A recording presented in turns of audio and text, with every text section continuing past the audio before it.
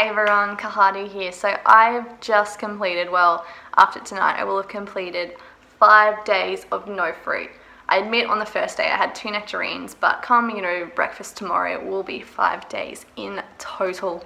So the reason I did this was probably to, debunk the myth that fruit is giving people bad skin or, making people fat or whatever. I love fruit, I thrive on fruit, and I'm going back to eating fruit from tomorrow. 5 days was long enough, and for this to probably work, I probably would have needed to do it longer, but I can't live without fruit.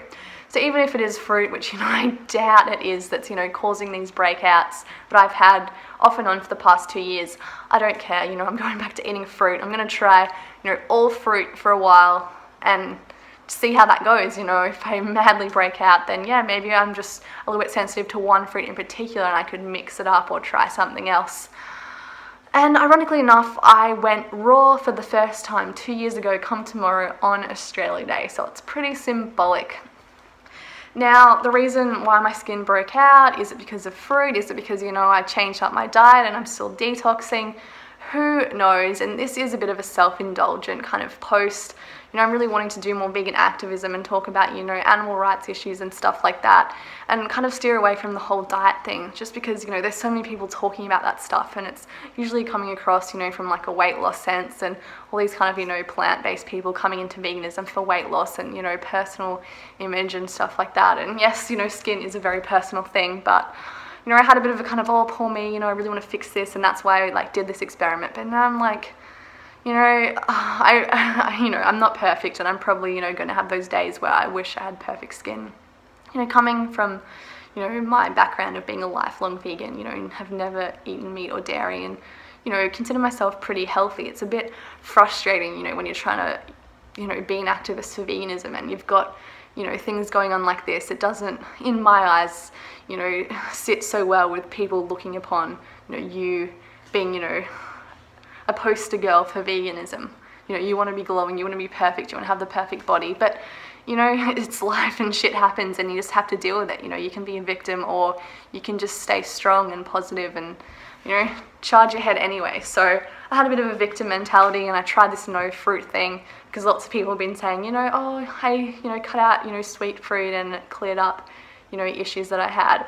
So I basically did it in the hopes that it wouldn't clear up anything, because I wanted to, prove those people wrong and, be okay with eating fruit, which I am going to do anyway.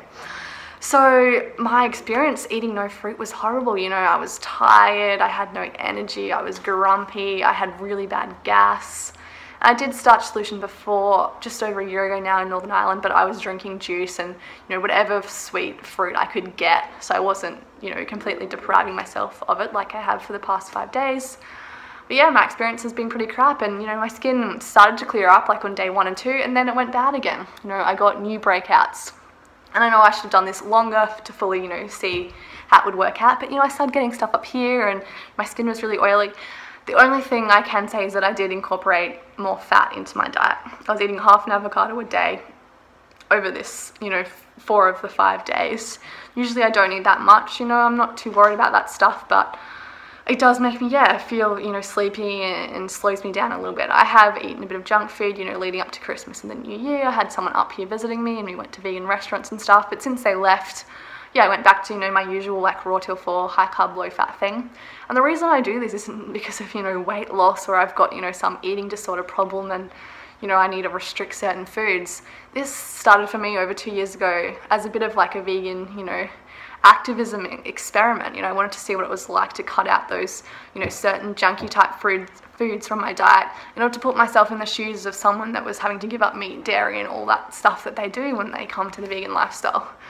And when I did this, it stuck. I can't go back to eating how I used to. I didn't eat, poorly growing up. It was very much the same, whole foods, high carb, before all this, those vegan alternatives came into play.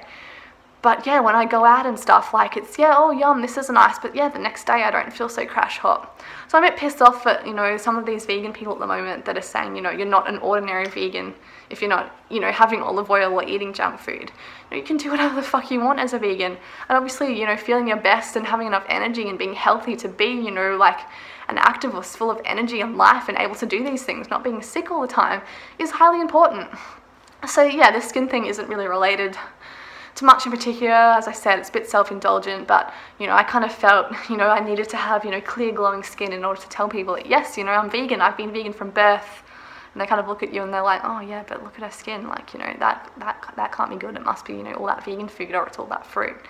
So it's been a little bit, you know, disheartening, or I've, you know, found it, you know, a little bit embarrassing, and I've wanted to really fix this. So yeah, I'm gonna try this fruit thing, and I'll keep you updated how that goes. But in terms of cutting out fruit, it was fucked, literally.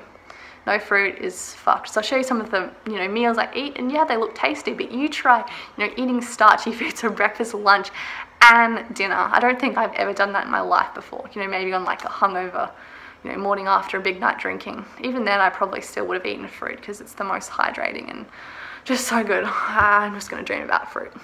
So yeah, thanks so much for watching, you know, this update, you know, diet rant thing. I want to be focusing back in on making more vegan activist related videos, and also focusing in on yoga videos. So I've got something, you know, coming up soon, so stay tuned.